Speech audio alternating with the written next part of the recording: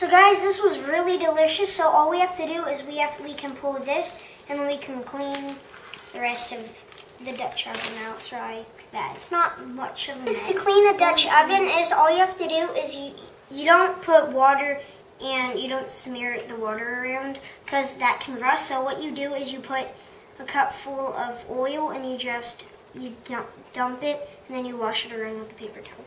So let's go and then we can just wash it.